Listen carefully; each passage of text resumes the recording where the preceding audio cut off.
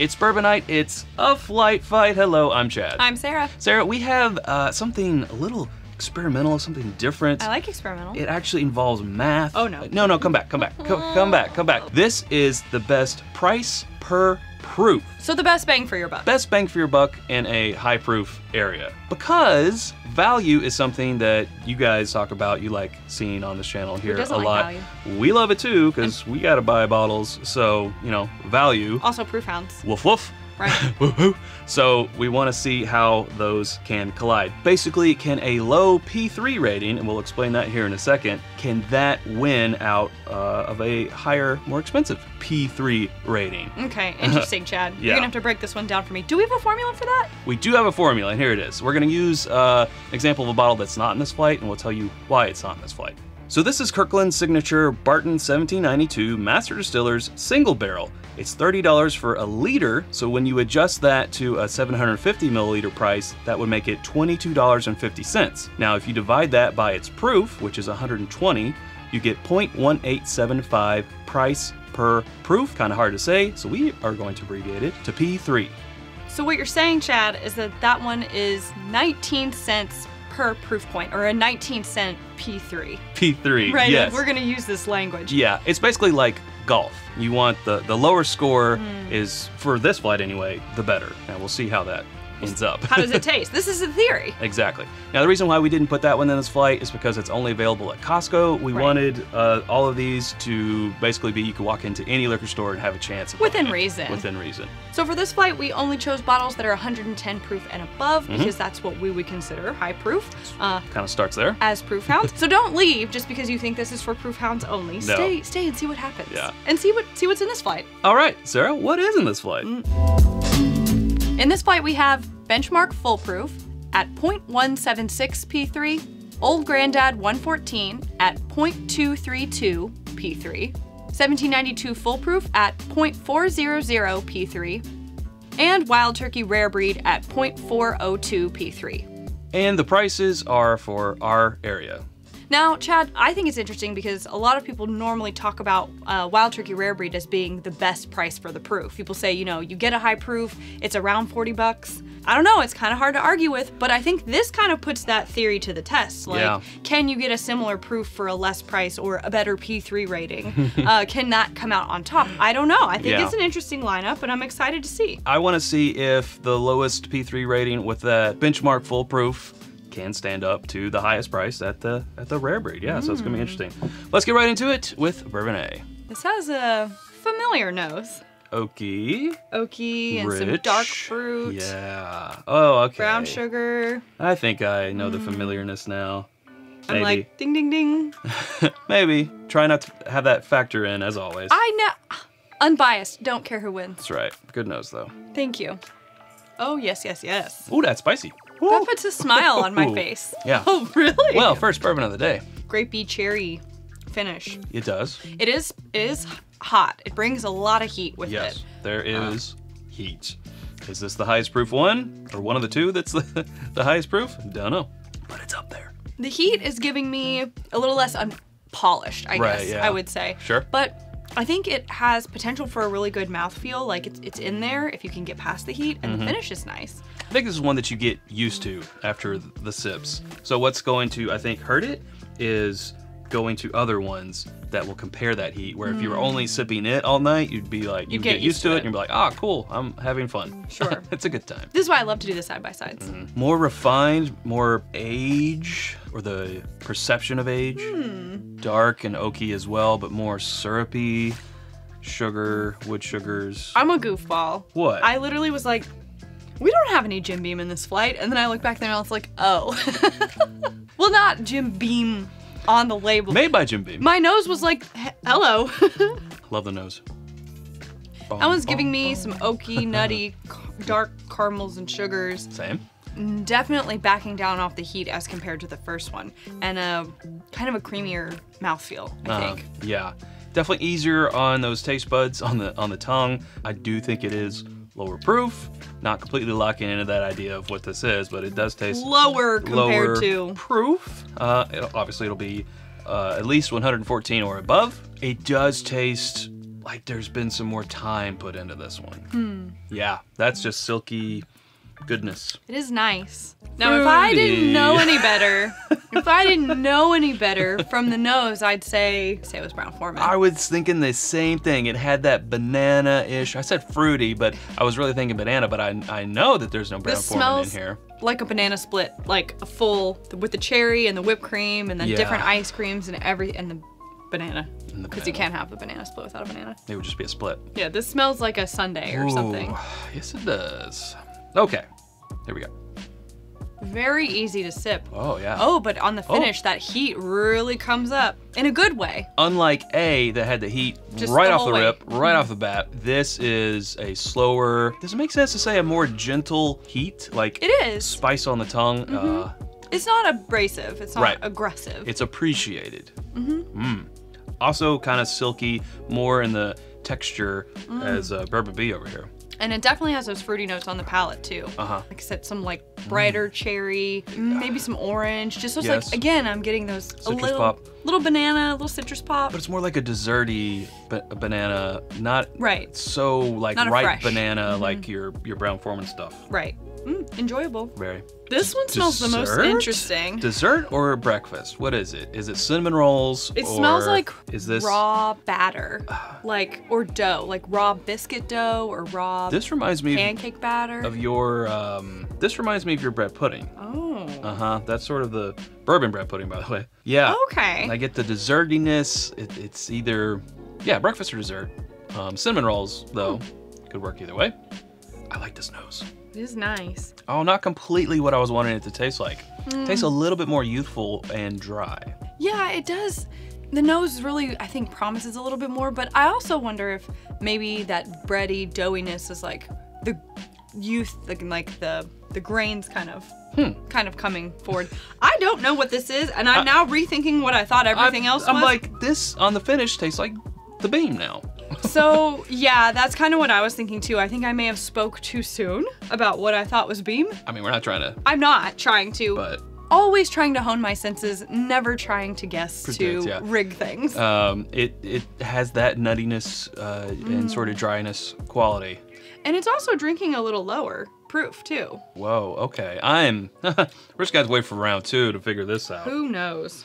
Speaking of round 2, we're gonna go to it here in a second, but we wanna take just a quick second to tell you about our home on the internet. It's whiskeyambitions.com. It's where you can get this t-shirt, hat, Glencairns that we're drinking from, and more always coming soon. That's whiskeyambitions.com. You can become a patron at patreon.com/itsbourbonnight and join our community for as little as $1 a month.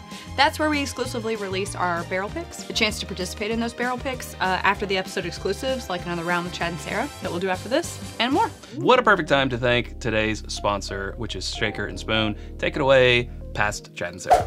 Well, Chad, it's getting closer to summer, and that means I want refreshing cocktails. Yeah, so, it just so happens that this month's box from Shaker and Spoon was called Summer Scotch 2. Now, Scotch, that's different for us. It's Bourbon Night. It is, it's Bourbon Night, so we don't normally do Scotch. We dabble a little. We dabble. We dabbled, yeah. But the great thing about this is, as we often do, we put bourbon in just about every cocktail that we make. But we did make all of these with Scotch and with bourbon. The one that you're drinking actually has Scotch. It is. This is the Pretty and Poppin', and I did use Scotch in this one, and it is very delightful. This is a Warm Path, which is sort of a Scotch take on an Old Fashioned. Yeah, I know you've heard us talk about it before. We love these because everything that you need is delivered straight to your doorway. With everything but the booze. There you go, because we've all got the booze, but these are all 3 professionally made cocktails, enough to serve 12 people. So invite your friends. They're all originally made cocktails by professional bartenders. That's a great thing. And if you want, like we do, you can experiment around with them as well. Or you can just drink them as is. But here's the best part. If you go to shakerandspoon.com and use coupon code BNIGHT,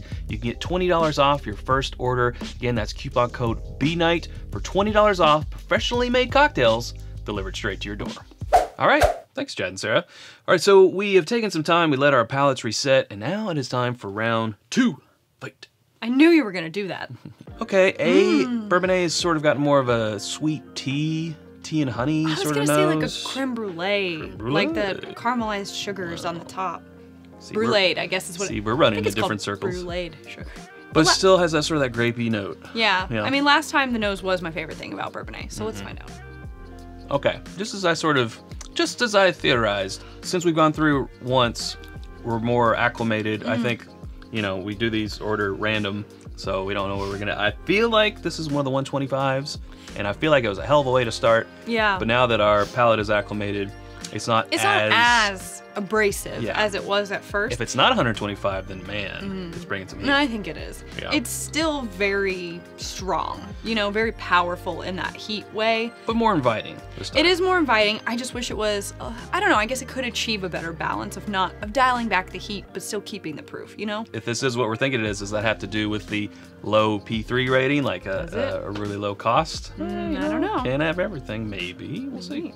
Hello. The oak and the desserty, caramely. Smooth, velvety. Perception of age. It almost smells like a candy bar. Like with, you know, like maybe like a Snickers with the peanuts, but there's also the caramel and the chocolate. Like it's not just peanuts. Any nougat in there? I get a little nougat. Yeah, I don't know. Maybe. Define nougat, Chad. Nougat. Oh yeah. I just love the richness of that one. All the flavors, and it's bringing heat. You know, it kind of tingles on your tongue, but like the first one's really grasping you with the heat. It's not quite there. Yeah. It builds a little bit towards the finish, and overall just pleasant. You know, I really like it. I would like to update just on our guessing front that this is not the OGD 114. In our minds, we don't know. I think it's the rare breed, but Chad, that won't change how you feel about it. It won't, but that's what I think it is. Still the fruity dessert ice cream. How are you not Brown Foreman? Banana split. How are you not Brown Foreman? Who have you been hanging around with? Is it them Brown Foreman boys? Yeah, it just smells like light brown sugar and fruits, and it's got a decent mouthfeel, you know? Yeah. Not super like creamy and silky and smooth, but it does have some silkiness to it. And so it's sort of like your Snicker thing that you're saying? Specifically the peanut butter and chocolate part. I'm getting this. I mean, this is nutty is what I'm trying to say. You think so? I think it's more nutty second time around than it was first time. Well, a banana split does have the nuts sprinkled on top. I agree, so. but it does have a fruitiness. Fruit is the #1 component of this. I wouldn't have, if we were describing these blind without tasting them, I wouldn't have put that down for any of those back there. Right, I know, right? But it is pretty fruity. Like I think it's undeniable. Biscuit dough. It is dough. Dessert cinnamon rolls. Cinnamon roll dough. Cinnamon roll dough, though. I mean, it smells like yeasty, you know? Like smells dough good. that's rising. I'm liking this nose. See, I don't know. I mean, I like it. I'm fine with it. But as compared to the others, it might be my least favorite nose. I like it, but it just smells doughy to me, which is fine. I like, you know, dough is nice. I like what it turns into. I get a bit of that on the palate too. Yep. But I like it.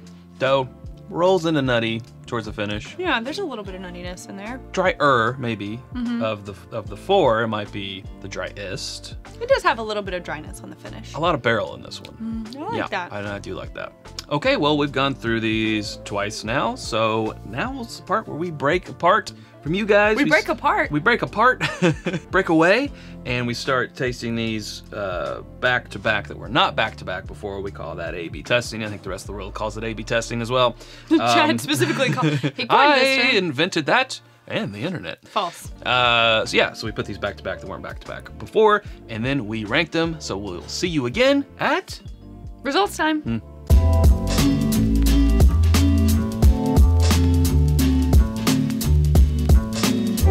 Okay, Sarah, you know what time it is? It's results time. Not a particularly hard result. No, I feel like this one was easier. cake. This one was pretty easy. I mean, I did not struggle on this one. And it's one of those rare cases where we have the same order. We do have the same order. We ended up with the same now, ranking. If you want to see that A/B testing that gets sped up during the episode, consider becoming a patron. We do a thing called Another Round, and we actually air that part, and you kind of can hear our thought process as we go through it. If you like. Okay, well, since we have the same, let's go with our last place. Or fourth place. Fourth place. Because let's be honest, no one's last They were all here. good. Fourth place, we put Bourbon A. Bourbon A is the benchmark. Wait, I knew that. Yes. Why are you being shocked? I don't know. That's what we thought it was. I did, but I thought for some reason I got D and A mixed up in my brain. Yeah. So here's the thing about benchmark, flight fight effect. If you're just drinking a glass of benchmark, I feel like you will have a good time. You're like, I'm having fun. This tastes good. But it's I know when we compared to other ones that have more complexity and nuance and maybe some more age or the appearance of age in it, you sort of pick apart the flaws in benchmark. It is $22 for a fifth of 125 proof. Right, so when you consider that, I still think it's a good value. And I know the first time we had that as part of their like new series release, we were like, oh, dang, this is good. Yeah. And I still feel that way. I still feel like it's got a good P3, right? It's got a good P3, price per proof. But, you know, stacked up against some of these others, like if you only had $25 to spend, you can buy this and plus tax and save whatever pocket the change, you know? There you go. All right, third place for both of us was Bourbon D. Bourbon D is the old granddad 114. So, yeah, this one I feel like, you know, it edged out the benchmark a little bit, but it was fairly close. It's 114 proof, beat out a 125, but we were just tasting more, call it nuance or complexities in there. It just seemed to sit a little bit better on the palate. I mean, for me, there was a few things, I don't know, the decision between D and A was a little bit more difficult. I feel like A had a lot of the flavors that I wanted, but it was really aggressive on the heat, and so for that reason I put it last. Bourbon D, which was the 114, honestly, I felt like didn't have as much flavor complexity as A, which was the benchmark. Sure. But it didn't have that aggressive heat. So for me, like, it was just by a nose that it won out. I feel like what hurt A in the long run was we sort of saw that Buffalo Trace-ness of it. And we were like, oh, this could, if it aged longer, go towards a Sag Junior or, you know, something in that realm. So that ended up hurting it, tasting the Buffalo Trace-ness of it, but having those rough edges. Yeah. All right, we're just gonna go ahead and reveal our first place, so you'll know what our second place is. Which was Bourbon B. Bourbon B is Wild Turkey Rare Breed. Okay, not the most expensive. Well, it's not the most expensive. It has the highest P3 rating, so let's clarify that. The 1792 Full Proof is the most expensive. We pay around $50 for that. For the Wild Turkey Rare Breed, we pay around $47, so a little bit less. We ended up picking the highest P3 rating, but not the highest priced bottle. Ooh.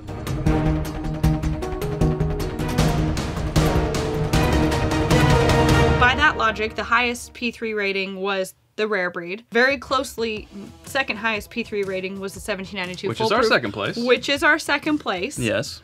And then, let's see, third was the OGD 114, which came in third, and last was the Benchmark Full Proof. Yes, so the cheapest. The lowest P3, you're spending less on that lower P3 rating.